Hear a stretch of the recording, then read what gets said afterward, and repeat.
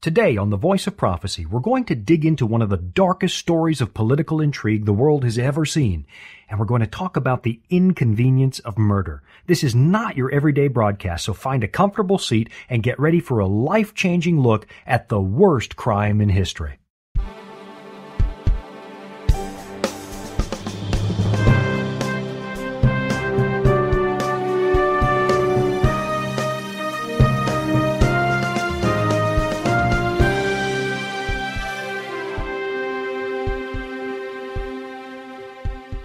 As you can well imagine, career politicians put a lot of stock in public opinion polls, and for pretty good reason.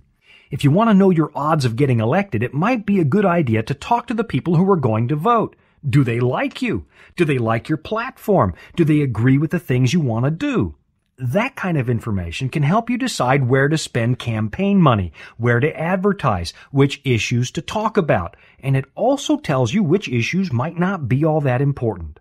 Now, those polls can also mean that politicians aren't always as principled as you'd like them to be, because who could really resist the temptation to change your position to match the polls? You've got to know that opinion polls have sometimes had an undue influence. And of course, sometimes public opinion polls just plain get it wrong. In the 2013 gubernatorial race in Virginia, several polls put Terry McAuliffe way out in front, predicting he was going to win with a double-digit lead. And of course, they weren't entirely wrong because he did win, but not like the polls predicted. The lead was more like 2.5 points. So the pollsters got it wrong. And in the world of polling, that's a lot wrong. Then in the 2012 presidential race, the people at Gallup were a long ways off. They said, look, Mitt Romney is going to win. And you know, that didn't happen. Gallup got it wrong. So apparently polls are sometimes useful, public opinion polls that is, and sometimes they're kind of useless. And I suppose the pollsters can get it wrong for a number of reasons, because the voting public can be very fickle. It can change its mind just a day after you ask them, and one day they want one thing, the next day they want something else. It can be really fickle. It's hard to know. Now, what I find fascinating is that one of the most stunning examples of public opinion getting it wrong happened nearly 2,000 years ago in the streets of Jerusalem. In a matter of 1 week, the mood of the public shifted dramatically. At the beginning of the week, crowds of adoring supporters were excited to watch Jesus ride into the city. They threw their coats in the street. They sang his praises. They waved palm branches as if he were royalty. But by the end of the same week, the crowds were calling for his death. Of course, it's entirely possible that we're looking at two different crowds, and I'll admit that might be the case, but still, you've got to wonder how much overlap was there between the crowd on Palm Sunday and the crowd on Good Friday? How many people were at both events? How many people joined in the frenzy, whether good or bad? At the very least, if you were an outside observer, the stark difference between the grand entry and the shameful execution would seem like a monumental shift in public opinion. Or it would represent one of the most sharply polarized cities in the history of the world. I mean, just think about this. On Sunday, it looks like Jesus is about to become the new king of Israel. On Friday, they're spitting his name with disgust and calling for his death. On Sunday, they're shouting his name with delight. On Friday, they're shouting insults and hoping he'll die. But in reality, things didn't shift quite as quickly as it seems. There were several people in town that week who knew the truth. There had been a rising tide of hatred, a long-time rising conspiracy to kill Jesus. It wasn't a new idea. It wasn't something that just happened.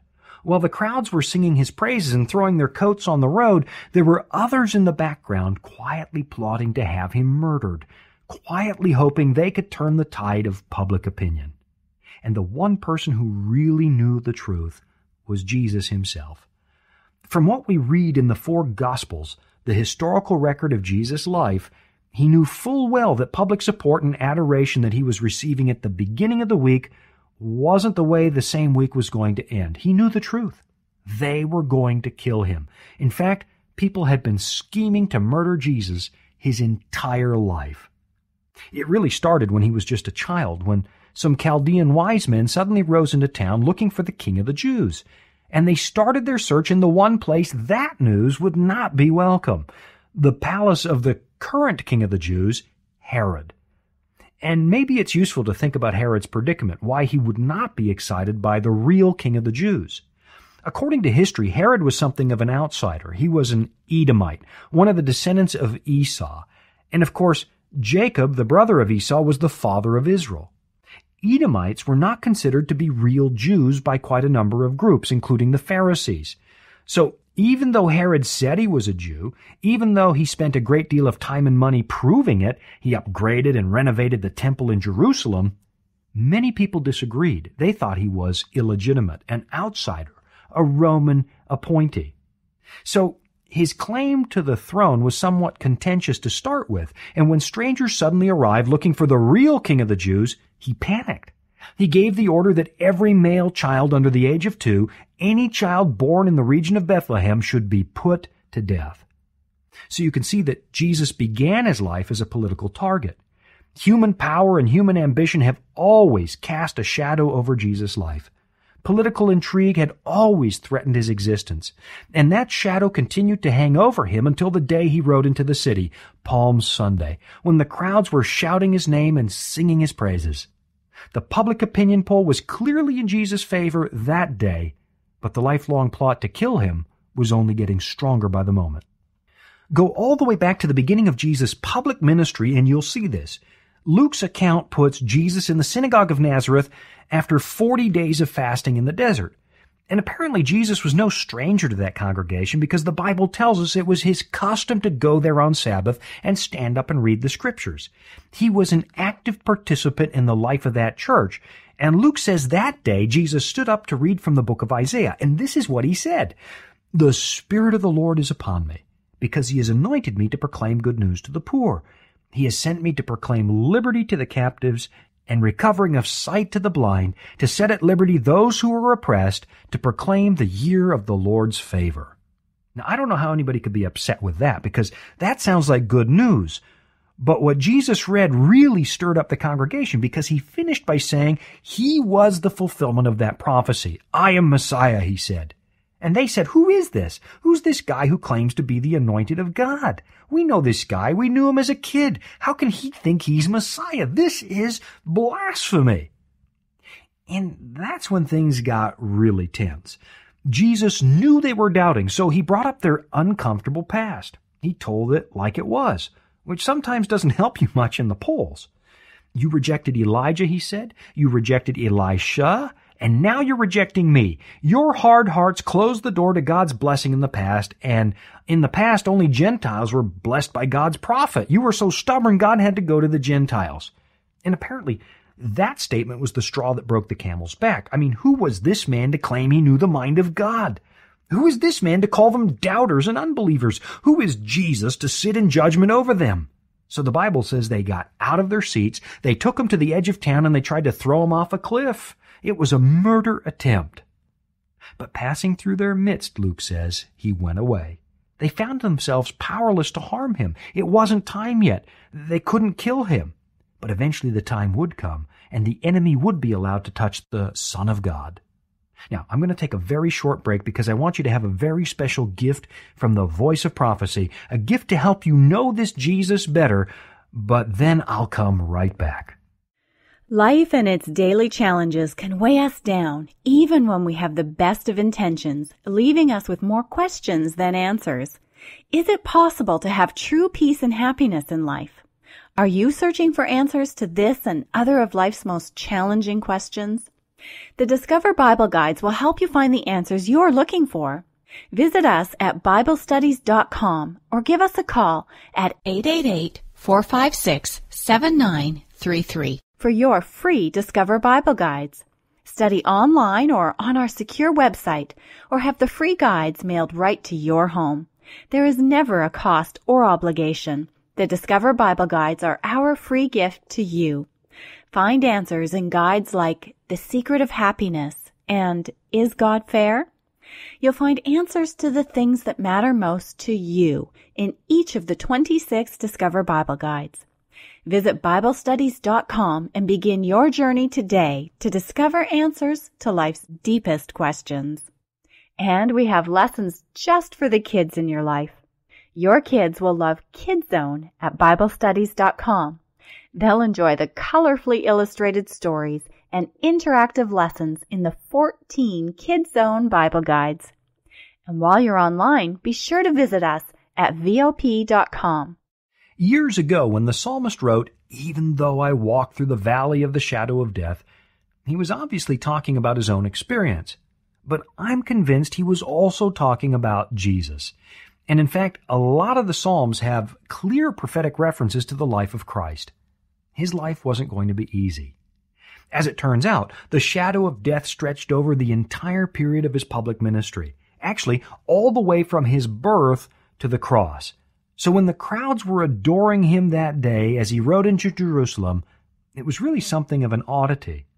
Jesus had always drawn crowds. There were always people who were magnetically drawn to him, people who recognized his divinity, people who accepted his ministry. But the shadow of death was always there.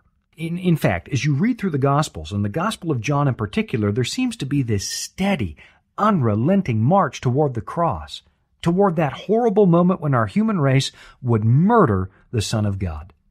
And at certain points, the plot to kill Jesus came dangerously close to the surface. They almost succeeded on several occasions. Herod tried and failed because it wasn't time.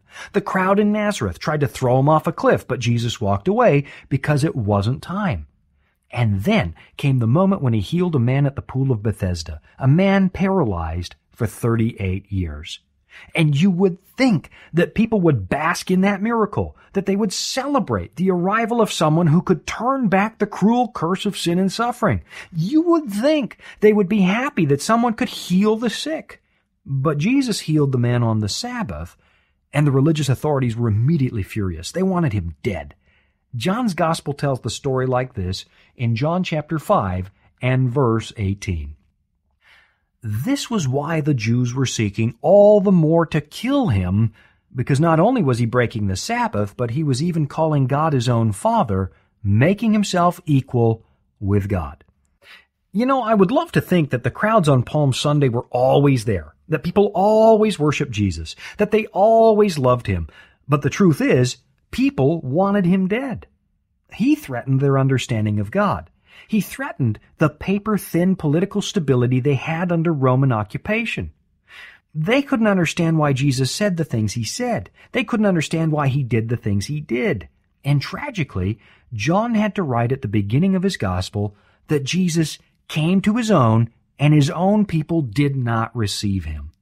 They didn't recognize him. He was the light that came into the world, and the world didn't know him. And the real truth of the matter was, Jesus didn't break the Sabbath. How could the Creator violate his own commandments? How could the Creator violate his own sacred day? The truth is, he didn't do a single thing that was out of bounds, because by the end of his ministry, Jesus was able to say that he had kept all of his Father's commandments. But the ruling class, the ones who believed themselves to be the guardians of Israel, they couldn't see it. They had perverted the practice of their religion to the point where it barely resembled the faith that God had given to Abraham, Isaac, and Jacob. Their understanding was compromised. They had added so many regulations, so many man-made rules that even the Sabbath, a day made for man, a day to be a delight, a gift to the human race, well, it was the worst day of the week for a lot of people.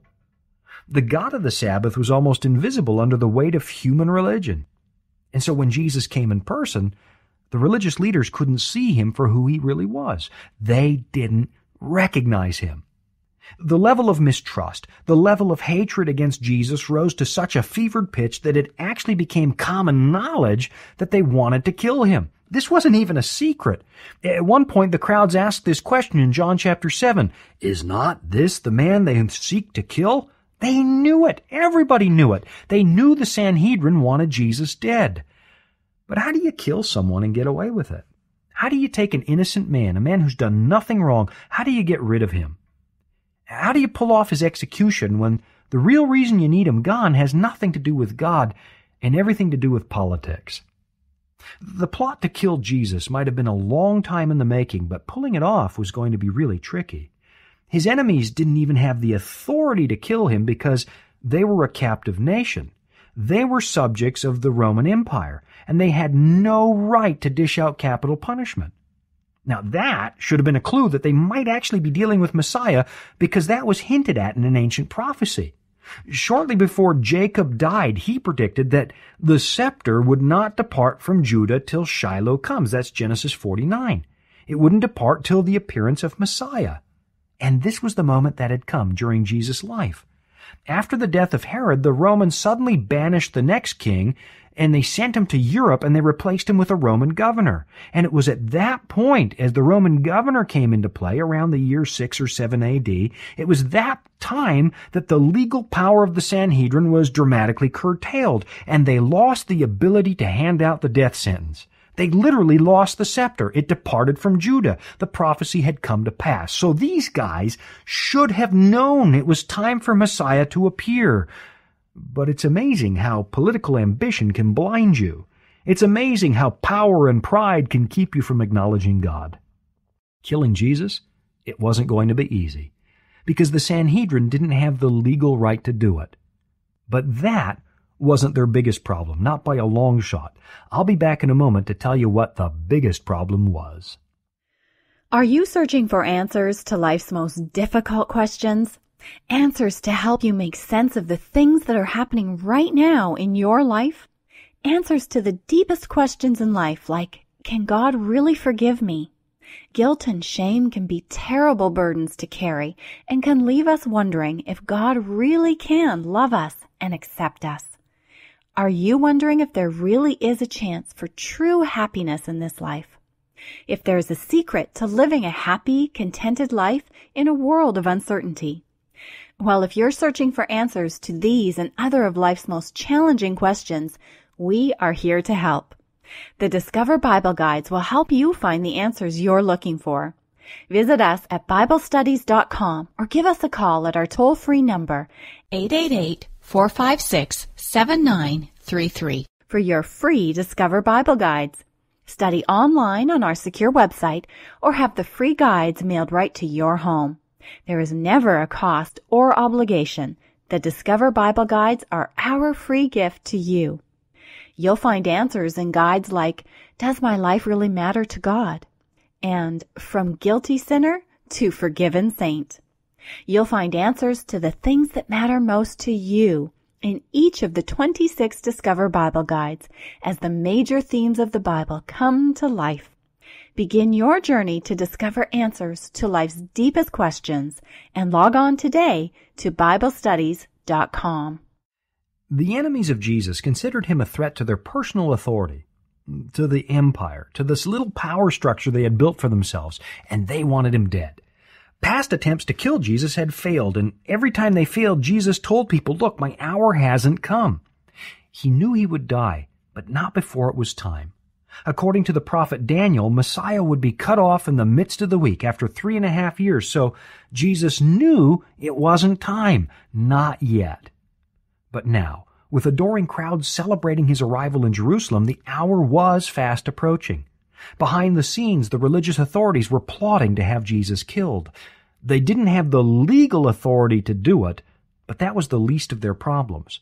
Getting the Roman stamp of approval, getting permission to kill, that was only a formality, and they knew they could get that. So the Romans weren't a problem. But how do you handle public opinion? How do you handle Jesus' fan base? How do you kill Jesus when just that week the city is singing his praises and recognizing him as Messiah? How do you deal with the fact that so many people want Jesus to be the new King of Israel? And of course, Jesus' popularity could also threaten the uneasy peace they had with the Romans. The last king, the one after Herod, had been banished, and a Roman governor had been installed in his place. Any talk of a new king now might bring down the wrath of the Romans, and that was a risk they were not willing to take. They wanted to keep the peace. They wanted to preserve the status quo. So one way or another, they thought Jesus has to go, and they convinced themselves that it was for the sake of the nation. After Lazarus had been raised from the dead and Jesus' popularity was soaring, the religious authorities began to panic. The chief priests called for a quick meeting. What are we going to do, they said, for this man performs many signs. If we let him go on like this, everyone will believe in him, and the Romans will come and take away both our place and our nation. So the death of Jesus made good political sense. They couldn't afford to let popularity win the day, especially when the peace of the nation was at stake. The time had finally come to do something about it. But how do you get rid of Jesus when so many people like him? The Gospel of Matthew tells us about some of the discussions they had. Matthew 26, verse 3 says that the chief priests and the elders of the people gathered in the palace of the high priest, whose name was Caiaphas, and plotted together in order to arrest Jesus by stealth and kill him. But they said, not during the feast, lest there be an uproar among the people. You see, when you're walking a political tightrope, when you're trying to balance the favor of the Romans and your influence over the public, you have to pay attention to the polls. You can't afford to lose the confidence of the public. So, killing Jesus during Passover didn't seem like a good idea, not with so many people around. But then an opportunity suddenly presents itself, quite unexpectedly. There was someone else who was trying to deal with the popularity of Jesus, Judas Iscariot. Now, knowing the character of Judas, it's easy to believe that he was trying to actually force Jesus' hand. He saw the people trying to crown Jesus king, but Jesus kept talking about another kingdom in the future. He said, "My kingdom's not of this world." And Judas figured this was the time. Jesus should be on the throne now, and I'm guessing he thought he could force Jesus' hand. If he just turned Jesus over to the authorities, he knew Jesus could stop it. He knew Jesus could fall back on heavenly power, and so maybe Judas was trying to force the situation. So, as you know, Judas was betrayed by one of his own. And you can only imagine the delight of Jesus' enemies when the opportunity suddenly presents itself. This is a PR goldmine. Because if one of Jesus' own disciples is turning against him, then it's obvious something's wrong. They could easily sell the idea that something had to be done. Obviously, Jesus is out of control. His own people are turning on him. But what nobody realized is that when Jesus finally came to the end, when the shadow of death finally caught up with him, it wasn't because he'd been outwitted. It wasn't because they'd been clever. It wasn't because Judas did something. Jesus always knew he was going to die, and he recognized the moment had finally come. All the previous attempts had failed. Not because it was an accident, but because it wasn't time. You couldn't murder Jesus against his will because nobody had the power to take his life. "For this reason the Father loves me," Jesus said, "because I lay down my life that I may take it up again. No one takes it from me, but I lay it down of my own accord." That's in John chapter 10. The reason they got him is because he let it happen. The hour had come. The other attempts had failed, but the timing was wrong. His ministry wasn't done. But now it was time. It was Passover, and the Passover Lamb of God, who takes away the sins of the world, he's going to lay down his life as a sacrifice to save the world that wants him dead. The moment had come, this moment that the prophets had seen, when Messiah would be cut off, when the sacrifices would come to an end, because the sacrifice of God had come in person. Jesus laid down his life. You and I didn't take it from him. He gave it to us. And yes, it's still murder. It's still a death motivated by sin and pride and hate. It's still our fault. But make no mistake, if Jesus didn't give himself to us, this wouldn't have happened. And if God the Father had never agreed, Jesus would have never died. For God so loved the world that he gave his only begotten Son. We wanted him dead. We needed a convenient moment to kill him. And what we didn't realize is that the convenient moment was his convenient moment. This had all been arranged ahead of time, far back in the far reaches of eternity. The Lamb who was slain from the foundation of the world showed up right on schedule, and he voluntarily gave his life. Greater love has no one than this, Jesus said, than to lay down one's life for his friends. Centuries before Jesus was born, one of his ancestors, a boy by the name of Joseph, was sold into slavery by his brothers. It was really a cruel thing. They knew he was Dad's favorite and they wanted to get rid of him. But instead of killing him, they sold him into slavery in Egypt. They wanted him gone because he stood in the way. Dad's favorite, destined to rise to the top of the family, taking a place at the head of the table even though he's the little brother. So they got rid of him. They considered him dead. They figured they'd never see him again. But then the years went by and a severe famine hit the land, forcing the brothers to go and look for help. They needed food. And word on the street was Egypt had food for sale, and anybody could go and buy it. So in their worst moment of need, they suddenly find themselves in Joseph's presence, and they don't even know it's him. And in spite of what they did, he helps them. And you can imagine, just imagine the terror they felt when he finally revealed his identity. Hey, I'm Joseph, the one you tried to kill. That would have been the perfect opportunity for revenge. But instead, they discovered he loved them and he was eager to save them. You meant evil against me, he said, but God meant it for good in order to bring it about as it is this day, to save many people alive. And that, hundreds of years in advance, was actually the story of Jesus. You and I meant evil against him, but he let it happen, because the thought of a kingdom without you was unbearable. And the only question right now is, what are you going to do with Jesus? Thanks for listening. I'm Shawn Boonstra. This has been The Voice of Prophecy. Are you searching for answers to life's most challenging questions? Answers to help you make sense of the chaos in today's world. Answers to the deepest questions in life, like, how can I know that Jesus was real? Was he more than a man? And how do I even know the stories of his time on earth are true? How can I know that the Bible is something that I can believe today? And questions like, if the Bible is true, well, what happens next after this life? Is there really a heaven? And in this world of uncertainty, you might be wondering, is there actually a chance for true happiness in this life? Disappointments like illness and loss of employment can hang like clouds over our lives. Life's daily, routine challenges can be overwhelming, and even the things that once made us happy can begin to seem empty. Is it really possible to have a happy, contented life in such an uncertain world? Well, if you're searching for answers to these and other of life's biggest questions, we are here to help. The Discover Bible Guides will help you find the answers you're looking for. Visit us at BibleStudies.com or give us a call at our toll-free number, 888-456-7933, for your free Discover Bible Guides. Study online at our website, BibleStudies.com, or have the free guides mailed right to your home. There is never a cost or obligation. The Discover Bible Guides are our free gift to you. At BibleStudies.com, you will find the Discover Bible Guides in nearly 50 languages, including Spanish, Japanese, Tagalog, and Russian.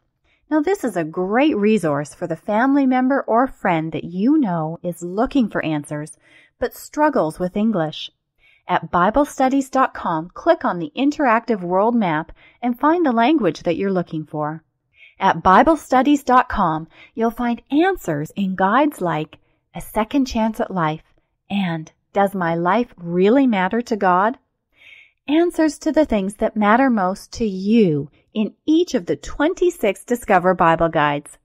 The major themes of the Bible come to life as we study together guides like When Jesus Comes for You and From Guilty Sinner to Forgiven Saint. And we have lessons just for the kids in your life.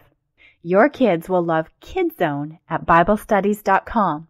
They'll enjoy the colorfully illustrated stories and interactive lessons in the 14 Kid Zone Bible Guides. And while you're online, be sure to visit us at VOP.com. At VOP.com, you'll find audio archives of this program, the latest ministry news, and resources to help you dig deep into God's Word. Begin your journey to discover answers to life's deepest questions and log on today to BibleStudies.com.